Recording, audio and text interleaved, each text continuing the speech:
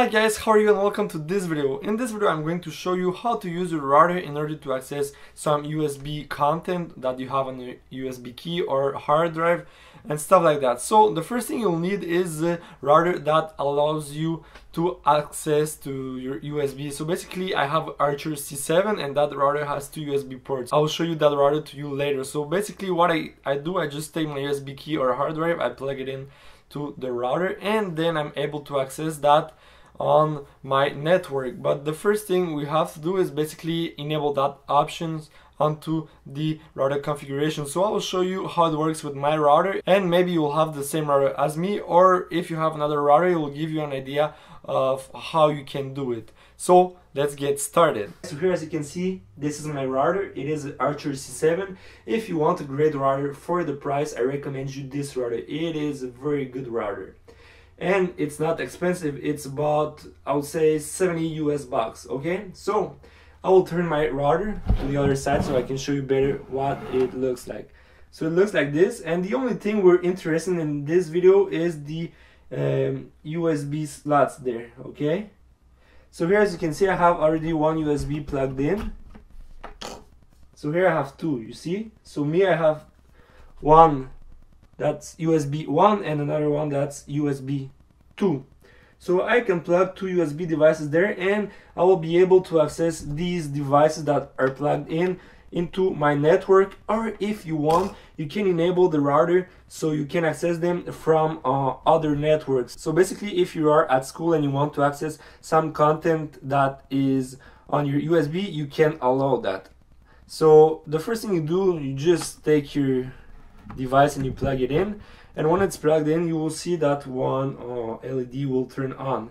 And now I will show you what to do on the configuration of your router, and also how to access the content of the USB on your computers and also on your mobile devices. So let's do it. So here, as you can see, we are on my computer, and the first thing we want to know is the default gateway.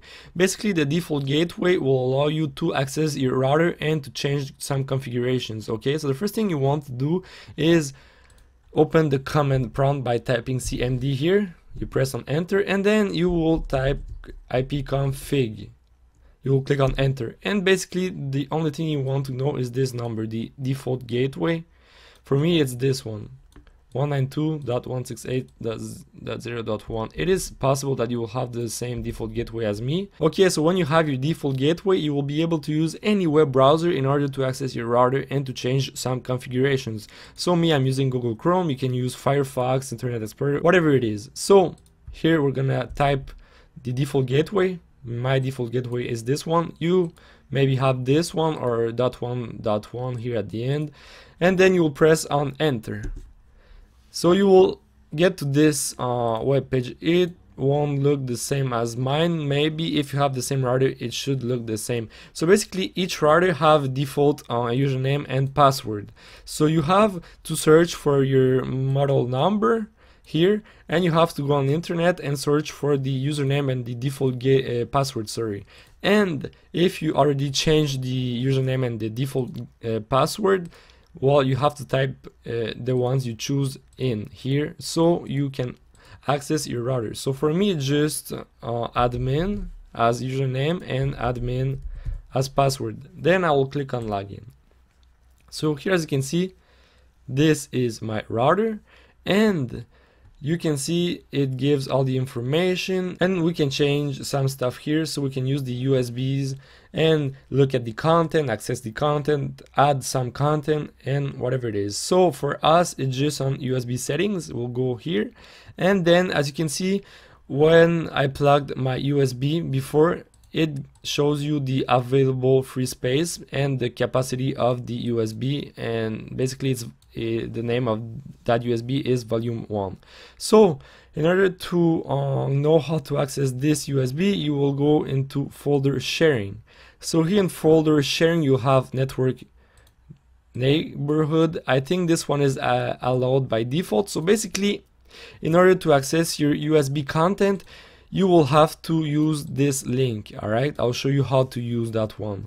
You can also use an FTP basically to access your USB from a FTP server if I'm not wrong. I won't show you how to do this. And you can also allow a FTP remote. So basically, I don't think I'll show you the number that's right here. I think I'll just block the number so you can see it. But if you allow FTP remote, you will be able to access your USB from other computers that are not in your network, so basically from school and other stuff like that. So you can allow it, it depends on you. The bad thing about this is that if anyone knows the number here, they will be able to access your files on your USB. So basically you have to be sure that no one knows this number, and if there are some good and talented hackers, they will maybe be able to access your USB content. So if you have something very important on your USB key, I won't recommend you to allow FTP remote. But if you don't care, if it's not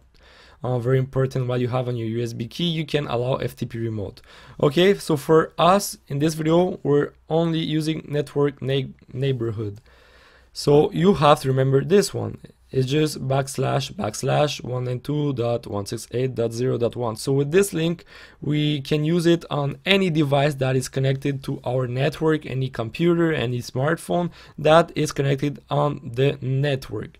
So when you know this number, in order to access it from your computer, you can go right here and you can type in here. You just type / 2 times 192.168.0.1 and you will press on enter. So here, as you can see, this is volume 1, this is the name of my USB, so I'm just going to open it, and as you can see, I have all the stuff on my USB right here. I have some pictures. These are pictures from labs at school, and I can access everything on my USB here. So this is very useful if you plan to work between some computers on your network. So you just put a USB there, you can put some stuff and access it from other computers. You won't have to take the USB out and plug it in other computers. You can access everything on that USB that is connected to your router from any device on your network. So this is how it works from your computer, how to access your USB content from your computer. So now what I'm going to show you is how to access it from a smartphone. So as you can see, I am on my smartphone, and what you will do in order to access your files on your USB is open Google Play and basically type in ES File Explorer, File Manager, and you will install that application. Okay, so when the installation is done, what you will do, you will just open it and then you will click on here and you will go into Network here, and you will click into LAN.